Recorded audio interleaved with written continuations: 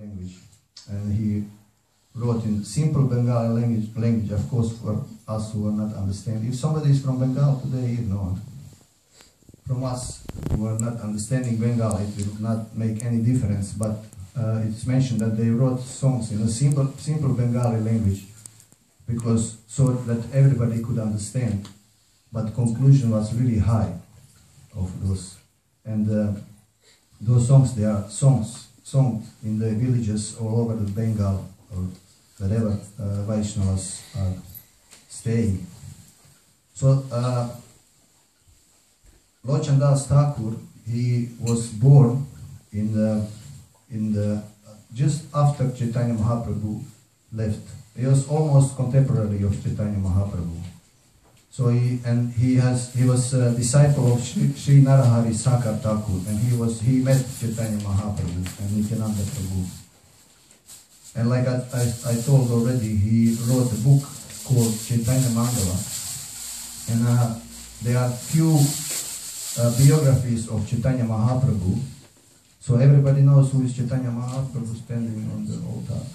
Everybody knows. Is somebody who doesn't know? Everybody knows. Jai. So there are few books telling stories from the life of Chaitanya Mahaprabhu, and of course Chaitanya Charitamrita, Srila Prabhupada translated that book, and it is most important and kind of official biography of Chaitanya Mahaprabhu accepted amongst all Vaishnavas. But there are also some other books, and one of those books is Chaitanya Mangala, and Lochandas Thakur, he wrote a book, and it's interesting. In that book you can find some pastimes of Chaitanya Mahaprabhu you cannot find in the other Chaitanya Charitamrita or Chaitanya Bhagavat. These two are like most famous. They teach with their example. Not only that, but they give very easy way. So in Kali Yuga it is said that demigods, 30 million demigods, they are eager to take birth now on earth. They stay in the queue. There is queue, demigods queue. They wait. They want to come here to take birth. Nobody, normally speaking, Kali Yuga, everybody wants to fly away. Of course we not, because we think we have good here, most of us. But those who from higher planets, Kali Yuga is really bad. But now, because Karanantai Gaurachandra, they came to Amsterdam, so many demigods, they want to take birth in Amsterdam and to come here to serve Karanantai Gaurachandra and to chant their glories and Krishna's glories, because they know if we do that, we will be in Ananda. This process of Hare Krishna movement they give, it is very blissful. Even if you are on the heavenly planet, you will not get so much bliss. Like now in Kali Yuga, if you follow Nitai Gaurachandra's process.